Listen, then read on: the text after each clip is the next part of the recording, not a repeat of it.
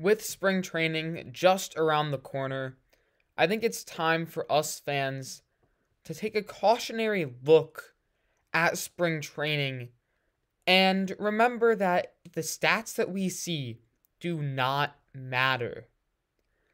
We haven't seen baseball activity in a long time, so a lot of times we jump at players who do really well in spring training and think, oh, are they going to keep this up? Do we have the next great player here? Or we look at players who struggle in spring training and we question their ability.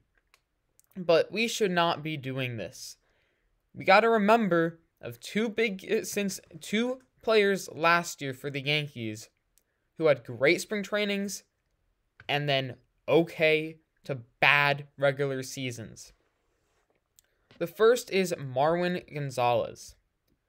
If you remember Marwin Gonzalez in spring training, this guy was a non-roster invite, and he was amazing in 9 games.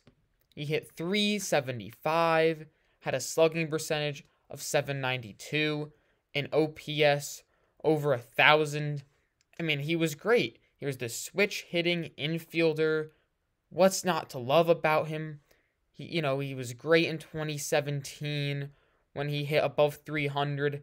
Maybe he's found that spark. Maybe he's back to being that type of player. And then he wasn't.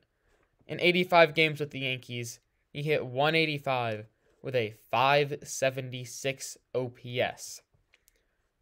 That's an example of someone who was amazing in spring training, and we got our hopes up, and then just fizzled out in the regular season.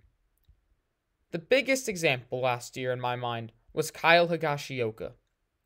Higashioka in spring training hit 7 home runs in 11 games.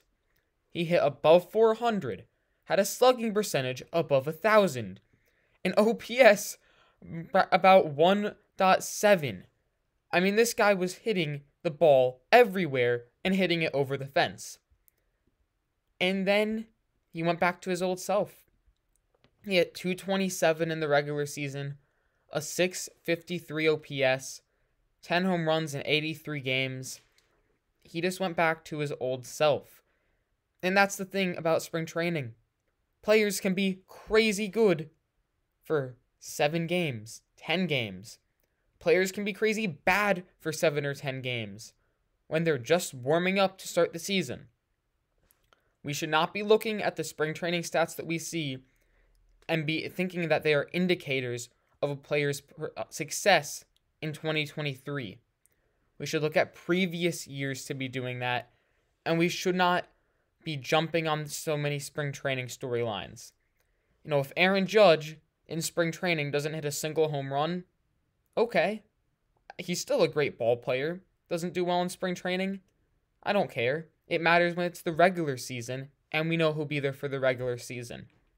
So, just a cautionary tale about spring training stats for us Yankee fans to remember.